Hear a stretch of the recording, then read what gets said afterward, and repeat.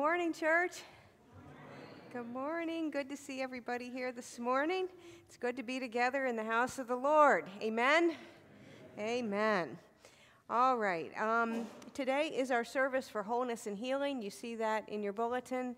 You should have little yellow slips, quarter-size slips in your in your bulletins. If you don't have one and you need one, there should be some in the bulletins out in the foyer. You can just go grab another one. They're small and they sort of slip out. So, but what this is for today is a service where after the sermon you will be given opportunity, if you so desire, to come forward and be anointed with oil and prayed over, the elders of the church to pray over you, women on one side, men on another, if you have areas of your life that you desire healing and wholeness. So just want to give you a heads up for that so you are ready for that.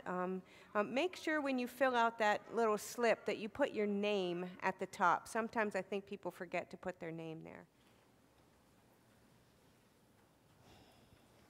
Heavenly Father, help us to attend now to your word, to your instruction manual, so that we might hear what it is that you have to teach us, so that you can transform us and make us more like you. We pray in Jesus' name. Amen. Every single person born on earth needs to be healed from the same disease. Every single person born on earth needs to be healed from the same disease. We are all born sinners in need of the only lasting antidote, and that's salvation given in Jesus Christ, the Lord.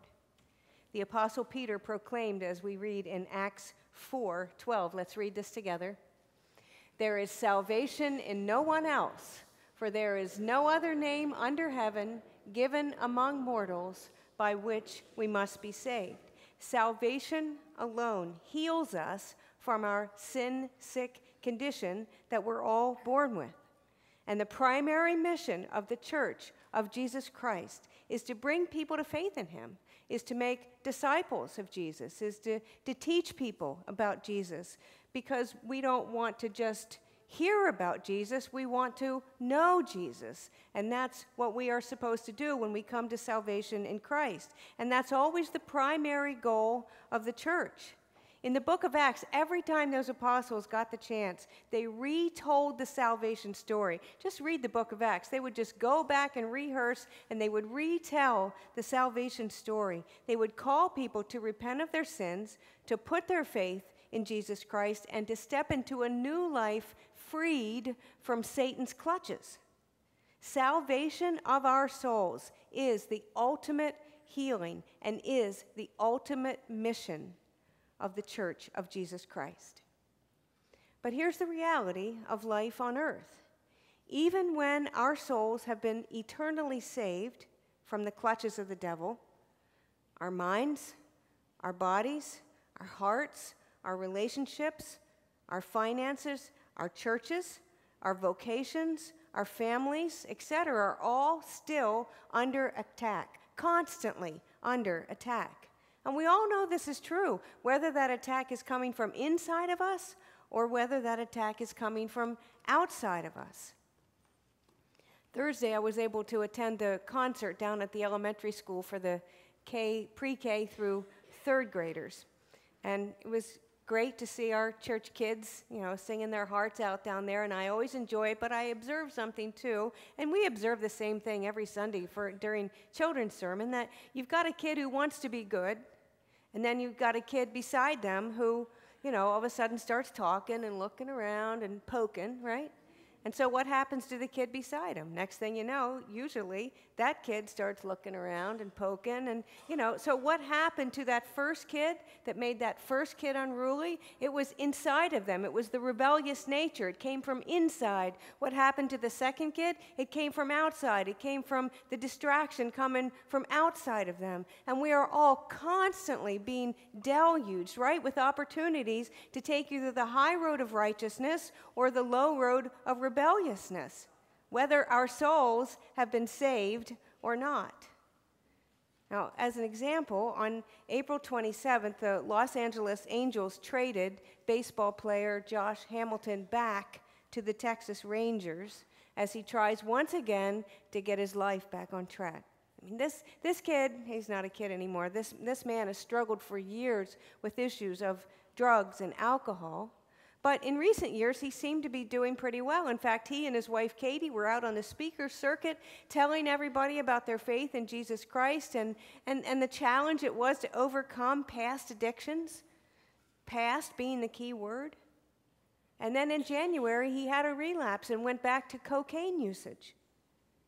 And now a divorce is in process.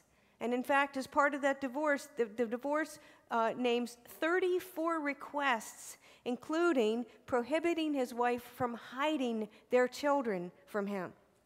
For now, he can only see his children with supervision. What happened? I mean, I dare to say that Josh Hamilton, his soul was saved a long time ago. I would dare to say that his wife, Katie, her soul was saved a long time ago, had received that ultimate healing. I don't know the ages of their kids, but I would hope that they too have put their faith in Jesus Christ. But oh my, there is healing needed there. I mean, very obviously, healing from addiction and healing from broken relationships now. I mean, for me, having grown up in a home affected by divorce, for a whole year of my life, I wasn't allowed to see my dad. I can tell you that it takes time and it takes effort and it takes energy to heal from the kind of hurt and the kind of pain that comes against us in this broken world, mostly because the devil gets in there and he tells us lies about what's going on. And for a lot of kids, they come to believe that somehow they are to blame if their parents are having marital problems.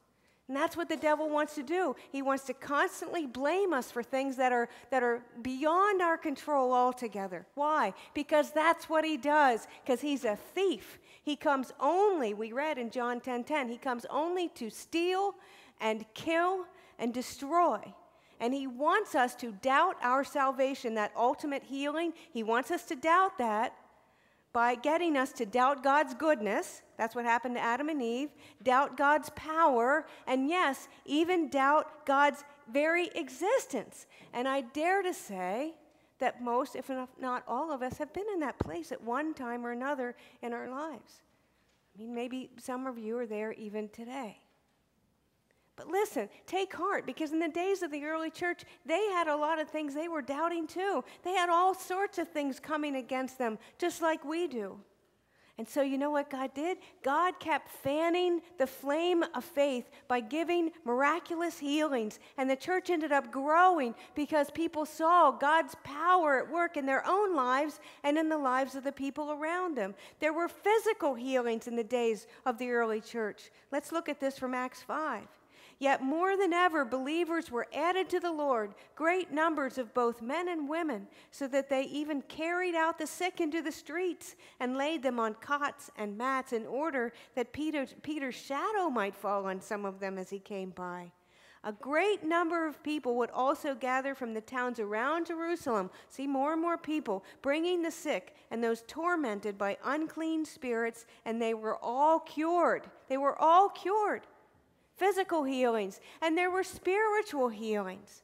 I mean, think about that story of the Ethiopian eunuch. You remember that story? This guy's coming from Jerusalem. He's in the chariot, and he's reading the prophet Isaiah, and he can't understand it. And God sent the apostle Philip to explain the scriptures to him so that he could understand them, and pointing, obviously, to that the Old Testament is always pointing to salvation given in Jesus Christ. And the man looking out of the window of his chariot looks out, he sees some water, and he says, here's some water. What is to prevent me from being baptized? And he was baptized, and he went on his way rejoicing. Spiritual healing. Spiritual healing.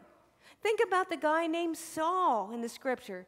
He was traveling to Damascus, and he had this amazing experience. A bright light came to him on the road, and he heard a voice saying to him, Saul, Saul, why do you persecute me? And Saul said, Who are you, Lord?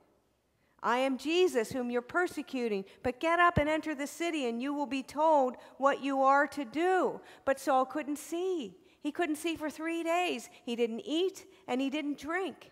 And then God sent this man named Ananias to come and lay hands on Saul. Now, Ananias didn't want to do it because he had heard about Saul, and he thought, he didn't know if he was safe if he went to Saul. But he did it out of obedience to the Lord. He laid his hands on Saul, and he said, "Brother Saul, the Lord Jesus, who appeared to you on your way here, has sent me so that you may regain your sight and be filled with the Holy Spirit." And Saul became Paul, who became one of the greatest witnesses for the Church of Jesus Christ, who ended up writing 13 out of 27 of the books of the New Testament. Spiritual healing, physical healing, spiritual healing, and there was intellectual healing. Now, maybe some might call it a different kind of healing. When Peter saw this vision that salvation was given not just for the Jews, but for all people, through the sacrifice of Jesus Christ. See, what he had believed, what he had been taught all of these years was corrected by God. To me, that's intellectual healing. He was corrected by God. And he said, "I truly understand that now that God shows no partiality, but in every nation, anyone who fears him and does what is right, it is acceptable to him. You know the message he sent to the people of Israel, preaching peace by Jesus Christ. He is Lord of all." And the Holy Spirit then came and fell powerfully on Jews and Gentiles.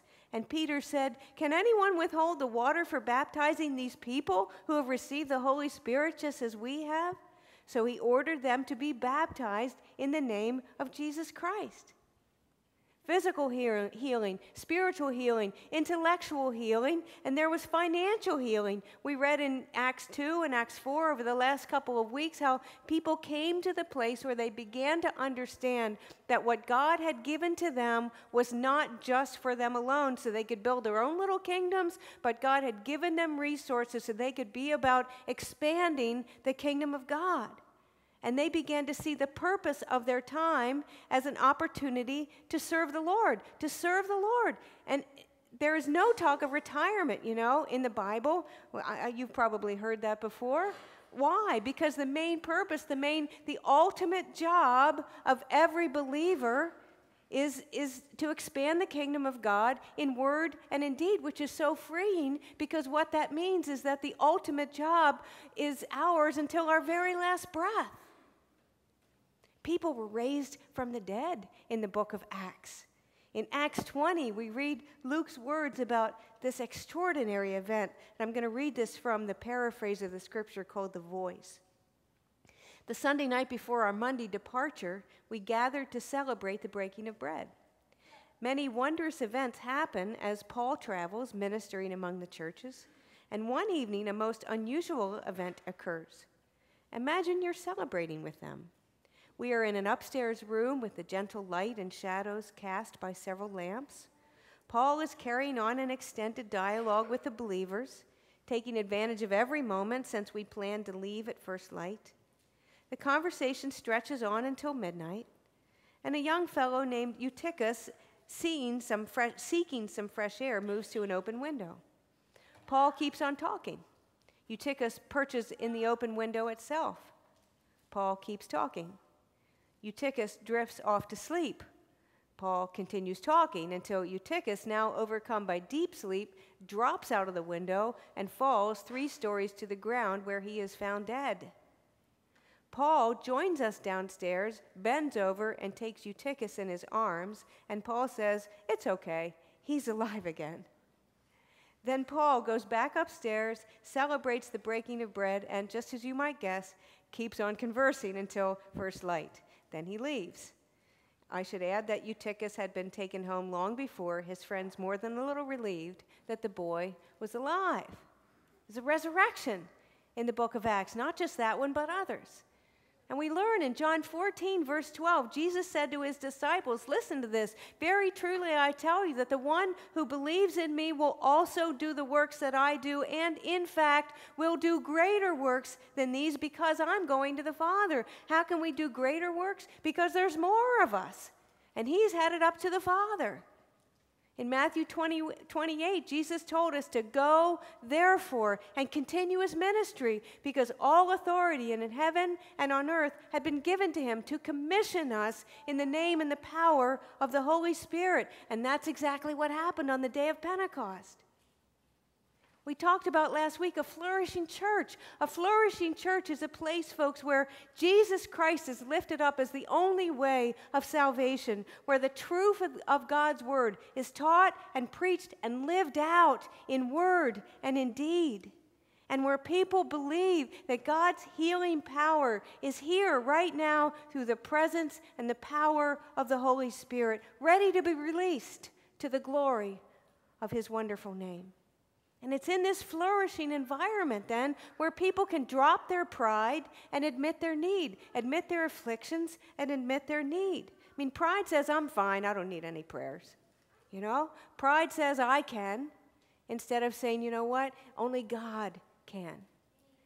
You get rid of your pride, you're able to say to others, you know what, my marriage is a mess, and my spouse and I, we need to get before the Lord, we need to submit to one another out of reverence for Christ. Our marriage needs healing. You drop your pride, you're able to say to somebody else, you know what, I struggle with panic attacks, and I need healing from my fears. Or say my family is broken and you know what, I repent of my part of it. I know I'm part of it. I repent of my part of it, and I ask God for healing in my family. Or I can't sleep at night. I need Jesus to give me rest. Or I'm addicted to alcohol or drugs or pornography or nicotine or work, or I'm addicted to cleaning or money or needing everybody's approval or texting or checking my Facebook or Twitter or whatever. I need Jesus to heal me of this so that I can be completely devoted to him, not devoted to things that pull me away from him. Or I'm angry all the time, and I repent of this. I need Jesus to fill me with peace. I need healing. Or I feel depressed or discouraged or disappointed most of the time, and I want the joy of the Lord. I need healing. Or I've been abused physically, emotionally, sexually, verbally. I need God's healing power. My heart. Or I have arthritis or cancer, or I have diabetes, or I've got stomach problems, or I'm having trouble seeing or hearing. I want to be healed. Some of you might remember the story I told a couple of years ago, but it just bears repeating because to me, it's just so powerful that there was this moment. I was heading up to Timmins. I'd been over here, and I was just so, I'll just say, angry with God, because it seemed like we were just praying and praying and praying for so many people, and they weren't getting better, and they were young, and my heart was just broken. And I was saying to God, you know what? You told us that if we agree with on earth anything and then ask you for it, that you would do it for us, and it doesn't seem to be working very well. Do our prayers make any difference at all to what's going on here on earth? Just yelling at God, which is okay, you know. The Bible says it's okay. In the book of Psalms, you'll see David ranting at God. And after I got quiet and just kept driving, a still small voice said to me, the Lord said these words to me: "You do not know how many people I have healed." Which just shut me up, because I knew it was true. And that's what God's word does, okay? When the devil's lies are kicked out and God's word, God's truth comes in, you know what happens? It shuts us up. And it gets us on our knees and humbles us before the Lord. Because you know what's true? We have prayed for thousands and thousands of people through the ministry of this church, millions of people through the ministry of this church since 1766. You pray for people at home, in your car, in your chair, in your bed, on your knees, laying prostrate. You are praying for people, I know, as I am. We're praying for people all the time. And we have no idea how many people have been healed because we have prayed for them. Things that we have prayed for them that we knew about, and things that we didn't know anything about, and God chose to heal them. We have no idea how many times our prayers resulted in some measure of improvement in somebody's condition. We have no idea how many times our prayers resulted in the right doctor walking into the right room at just the right time to give the right treatment to the right patient. We have no idea how many times that has happened. And see what the devil wants us to do. He wants us to get stuck in a place where we think that we know what healing looks like. It's some spontaneous, complete, perfect fix.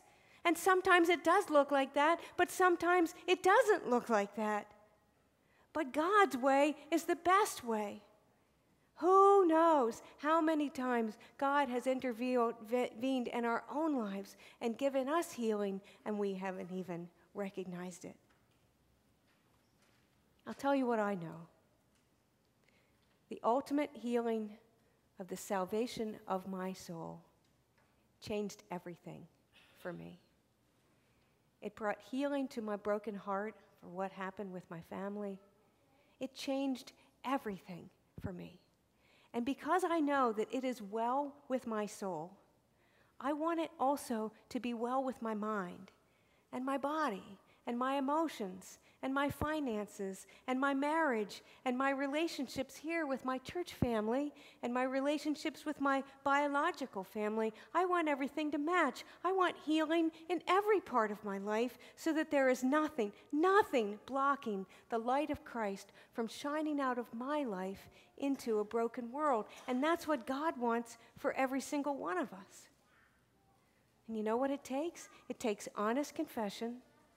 It takes repentance, turning away from sin. And it takes obedience, following in the footsteps of Jesus on that narrow pathway. It takes us laying down our pride and admitting our need, admitting our afflictions and our needs to the Lord in prayer. And it needs believing that God hears and that God sees and that God knows. And that God does continue to heal us for our ultimate good and for His eternal glory so that the church of Jesus Christ may flourish. I mean, the church is His body, the body of His beloved Son on earth. Doesn't He want the church to flourish? Of course He does. And so God continues to heal so that His church may flourish as His resurrection power pours into us and through and around us. So would you join me, please, as we move into a time of confession? Jesus said, "Ask and it will be given to you. Seek and you will find. Knock and the door will be opened to you. For everyone who asks receives, and the one who seeks finds, and to the one who knocks it will be opened." Brothers and sisters in Christ, God knows our needs before we ask. And in our asking prepares us to receive the gift of grace. Let us open our lives to God's healing presence, forsaking all that separates us from God and neighbor. Let us be mindful not only of personal evil, but also of our communal sins of family, class, race, and nation. Let us confess to God whatever has wounded us or brought injury to others, that we may receive mercy and become for each other ministers of God's grace. Let's go to the Lord silently in confession.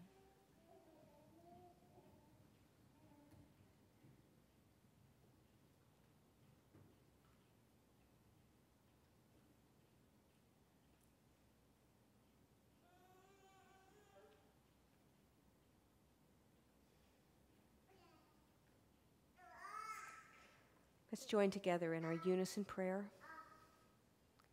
Eternal God, in whom we live and move and have our being, whose face is hidden from us by our sin, and whose mercy we forget in the blindness of our hearts, cleanse us from all our offenses and set us free from bondage to our offenders. Deliver us from proud thoughts and vain desires, that with reverent and humble hearts, confident in our status as heirs with Christ, we may draw near to you, having confessed our sin, trusting in your grace, trusting in your loving gaze upon us, and finding in you our refuge and our strength, through Jesus Christ our Lord. Amen.